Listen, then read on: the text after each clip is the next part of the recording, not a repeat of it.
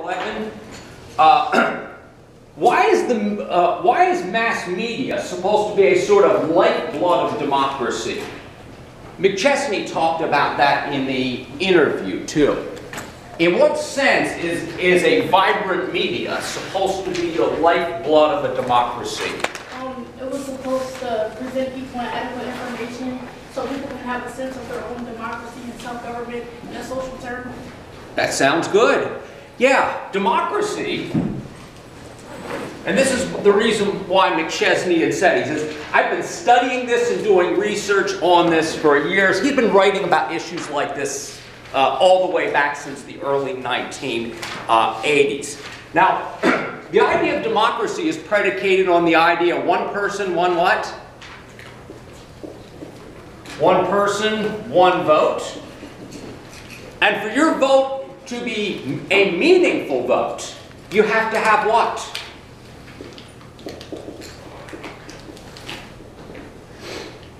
You have to have the information to make self-government meaningful. So the idea is, and this is part of why McChesney didn't talk about that in this interview, this is why at the very beginnings of this country, Thomas Jefferson put forth postal subsidies. Post office subsidies. In other words, the government subsidized the post office so information could be spread. There's also an apocryphal story about Thomas Jefferson. Not that he's a hero or anything like this. But keep in mind, we get this false impression that it's only today that politics have been so virulent. You know, people mudslinging at one another, insults and so forth. Well, guess what? It has technically always been that way in this country. And foreign diplomats saw all of the scathing things written in the press about Thomas Jefferson. And their question was, well, why do you allow this to take place? Well, he says, well, in order for democracy to work, you have to have what? A variety of positions. In other words, the media should be something like a cacophony of different points of view with a whole lot of information so that people can theoretically do what? Now, of course, this is why education matters. Yeah. Yeah. In other words, they can think meaningfully about the information and they can draw their own conclusions, make their own decisions. Of course, if you don't have the information and if you also don't have an educated populace, or I should say a fairly educated populace, good luck with making this ideal of democracy work. Good luck with it. But anywho, this is part of why he argues that the media is so darn important. It's because it is most people's source of information. The problem is, we never get the news unfiltered, as if there could be a such thing as the news unfiltered. Anyone know why, as if there could be a such thing as the news unfiltered? Any takers? Or is it too early? Well, keep in mind, as long as you have a network of some sort, there are going to be individuals who are going to be doing what? Pretend this whole board right here is all the information in the world. Now, of course, that's a silly idea, because all the information in the world could be potentially what? Potentially infinite. All of the information that's in the world. Well, guess what? You could only fit so much information into the... You've probably heard this expression. You can only fit so much information into the news hall. So what happens? Decisions will be made as to what is going to be, to make it through, and I'm going to use a phrase that's not in the book, what is going to make it through various filtering processes to make what is going to be the news. And I'm getting ahead of myself a little bit here. McChesney did say that things have changed dramatically over the last 20 years. And this is mentioned in chapter 12 of your book. And I want you to know this because it matters, number one.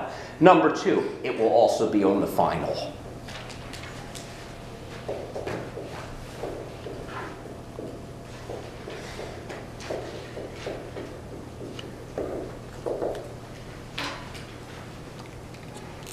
When McChesney and others speak about traditional gatekeepers, and when I say gatekeepers, I mean basically the decision mechanisms that lead to determining what makes it into the news and what doesn't make it.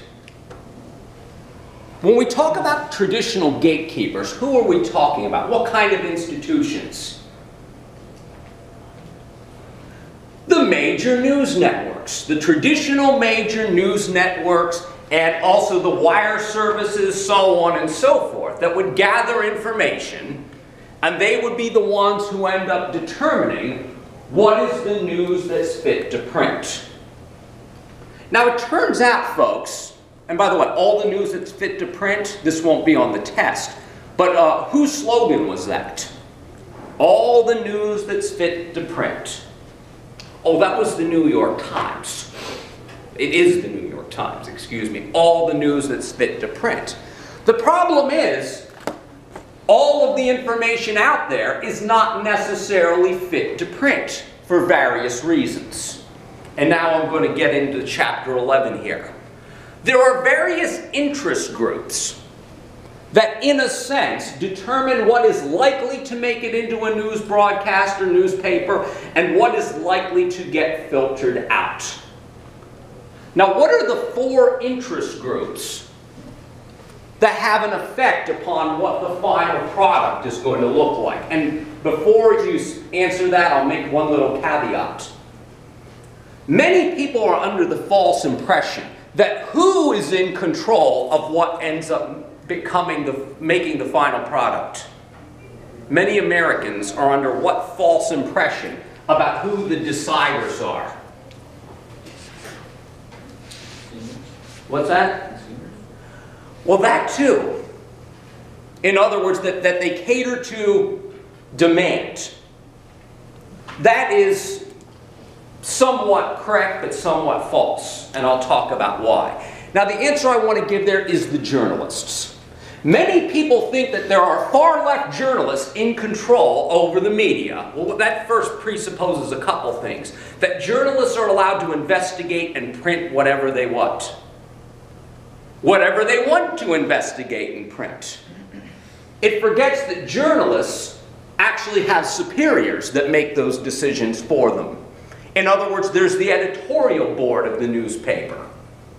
You know, things have to get past the administrative editing process in order for it to make it into the final product anyway. It also presupposes what about journalists' political views?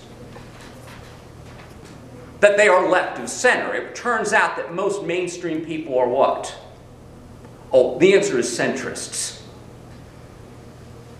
So guess what you would find? That most people who work for newspapers and so forth are fairly mainstream people. So if anything, even if the journalists were in control of the information, you would expect not a left-wing or a right-wing bias. You'd actually expect what I would call, what anarchist social critic Noam Chomsky calls a mainstream bias. In other words, radical point of views, if they are conveyed at all, will likely be conveyed how? Dismissively. That is, if they are likely to be presented at all. And this is because if the journalists were in control of things, which they're not, they would actually investigate their opinions on things. And their opinions would typically be what? I'll give you the answer. Corporate. You would expect their opinions to be corporatized opinions. Because why? Most of us are taught to think about things in those kind of terms. Most of us are institutionalized to think in terms of things in normal institutional ways. This is why you wouldn't expect most people who have made it to be what? And when I say made it, I mean made it economically, gotten nice jobs and things of that nature. You wouldn't expect them to be too much out of the mainstream. Because people outside of the mainstream aren't likely to be able to climb the ladder to get there. Because why? Typically, people who climb the ladder are normal. In other words, institutionalize people. Does that make good sense? This is why you would expect a pro-institutional bias in your mainstream outlets. And by the way, mainstream, what we call left of center, and mainstream right of center is still what, folks? It's still mainstream. In other words, it is normal American politics, and you would expect those normalized points of views to be replicated. And guess what you get? That is what you get. There are viewpoints outside of the mainstream that you are not likely to hear. Now, before I talk about the mechanics of why, the text talks about this. There are four main power factions that kind of have a role in determining what the final product of the media looks like. Now, Mr. Hunter actually mentioned one of them. The people is the way our text puts it. Consumers is another way of putting it. Let me give you one other way of putting it, although it won't be on the test. You might call these consumers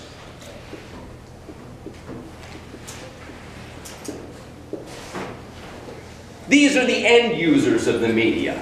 Now keep in mind, the reason I'm calling them end users is because there are other factions that have a role in making the final product look the way it does. Now what are the other three groups that the chapter talks about? And these will be on the test. What are the other three groups? Is it really that early? Yeah, Mr. Smith, thank you. Businesses? Yeah, thank you. We're doing these in no particular order.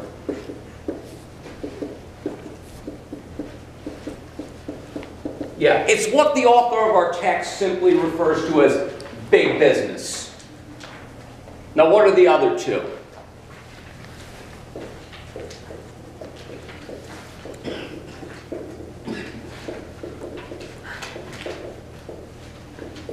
I'll give you one of them. The media institutions themselves. And then finally,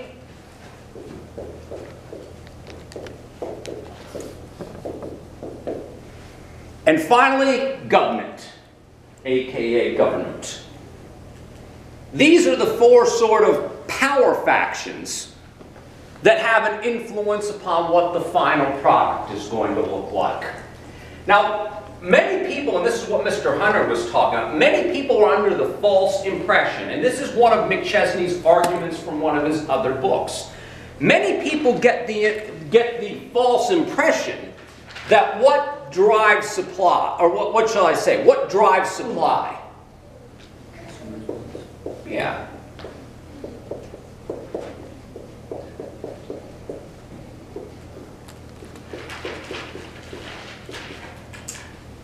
Yeah, that's that phrase that demand supposedly drives supply. In other words, if the consumers didn't want it, they would do it very differently. Now, McChesney has argued that if this is really the media's model, then it is antithetical to our ideal of the media. What do I mean when I talk about our ideal of the media? What is the ideal job of the media? To inform the public? Yeah, to inform the public. If all you're doing is merely saying, now what do the consumers want to hear, and then you're catering to that, that would actually be a pathway towards not information, but misinformation. So McChesney would say, if that's what they're trying to do anyway, that would be antithetical to democracy. But what he actually will argue is that more often than not,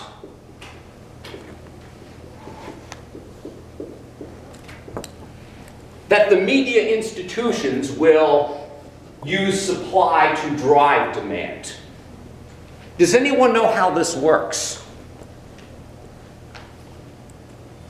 You produce the product that is cheapest and easiest to produce, in other words, that's cost effective, and then you drive home the message to the people that this is what they ought to want. Now this has nothing to do with the news, but this does have to do with media entertainment. McChesney pointed out that there was no time in the 1990s that the people stamped down their feet and said, "We want reality TV." What actually happened? We slowly introduced. Yeah, the media outlets found out that this was a cheap and easy way to fill the entertainment hole. They found out that it was a perfect vehicle for product placement, thus another source of revenue streams. And they also found out that if you did it the right way and made it a big enough train wreck, that the people would actually want to see it. And of course, you know how they drive demand for most TV shows anyway. These days, they will just hyper-commercialize the next best thing that they're going to be showing. So they will tell you, hey, this is going to be airing Thursday nights. And they'll have it on in the middle of one of their TV series that you have already been coerced into watching. So they create the supply, and then they find vehicles for driving demand. And they will want to do so at the lowest possible cost. Now it turns out that this model will also be effective for what? Not just their entertainment model, but also for the news model. You will want to have a news model that is also cheap and easy to produce, and that also doesn't do what?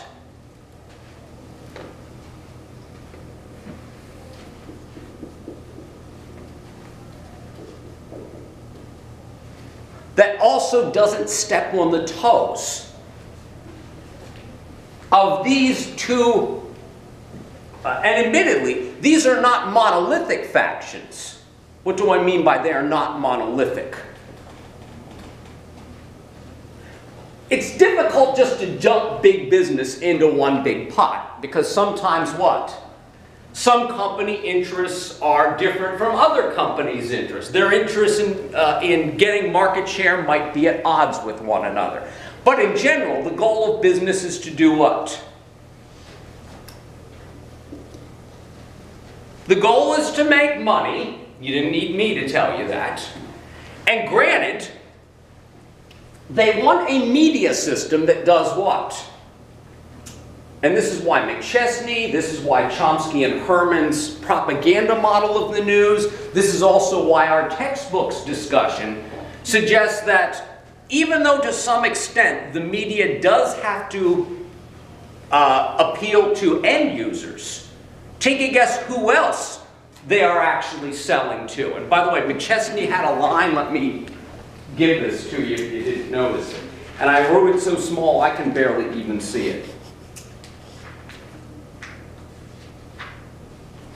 The line was, it was something like this. I can't see it. If they're giving you something for free, you are the product. How many of you remember hearing that? If they're giving you something for free, you are the product. In other words, the whole goal of the whole apparatus is basically to cater to big business interests. Now, why do they have to cater to big business interests? Not that there's not other interests they have to cater to. Because these people are the ones who do what?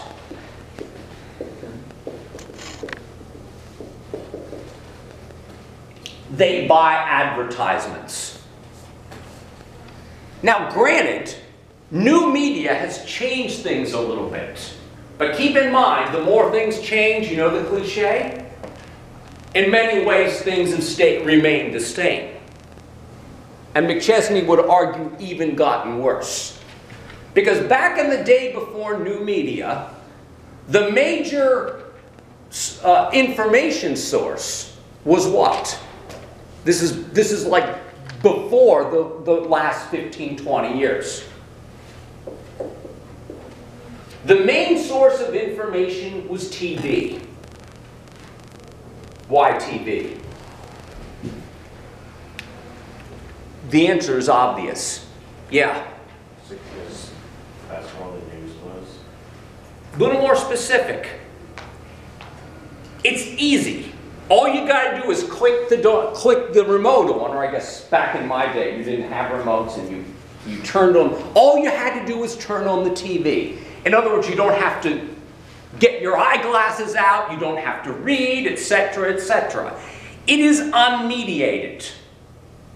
You can simply turn on the news or whatever and you can get your information.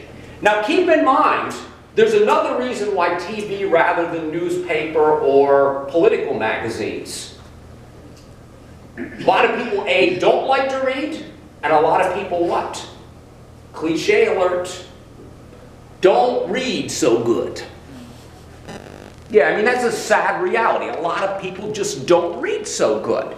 So it's understandable why television, of course, which comes along after what other media. And by the way, did I go off on this rant before? I hate it when people talk about illiteracy, as if anybody who couldn't read counted as illiterate. And then you get the assumption, well, therefore they're stupid.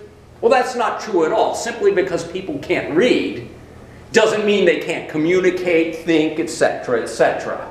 Just a lot of people didn't have access to it. The precursor to TV was, of course, what? Yeah, was, of course, radio. TV is, of course, way more effective. Because of what? Yeah, just turn on and images. Images are more effective to convey things than words. They're far more memorable, far more emotional, etc., etc. But yeah, during the age of television, what you had was your businesses would buy advertisements. Of course, we have ads in the internet age, but we'll talk about that in a minute. But they would buy ads.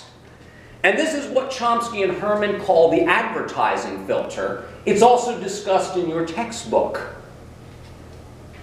It was sort of understood by the business office of the media outlet that they would have to tread softly when it came to their what?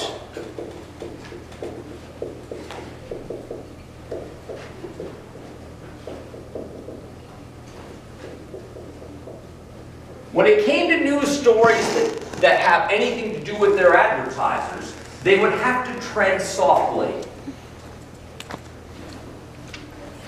And by the way, there were plenty of documented cases of this.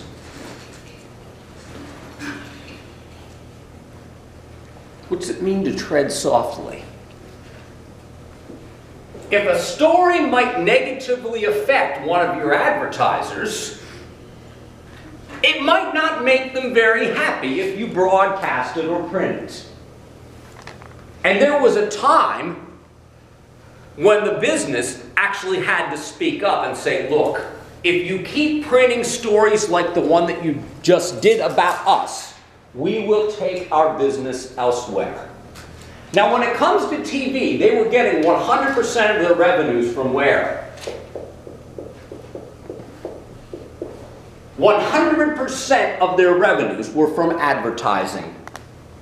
So if you lose one of your biggest clients, that could actually adversely affect the network.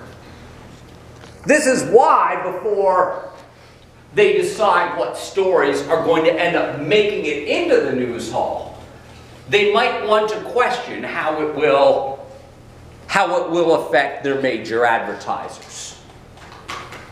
These days, and McChesney talked about this in one of his other interviews, these days, big business doesn't have to apply any direct pressure anymore. Does anyone know why? Because the media institutions know what? Cliche. They know the score already. In other words, the institutional model has been in place long enough that they know that there are certain kinds of stories they cannot investigate. There are certain kinds of stories they will not be able to print, and so forth. Because if they did, it would jeopardize their ad revenue. Now, how about government? For what reasons might a trading media outlet have wanted to placate government? And keep in mind, this is not necessarily an easy question, because government also isn't a monolith. What am I talking about? Criticizing government might mean criticizing Senator X's vote on something. Criticizing government could be a whole wide range of different kinds of criticisms.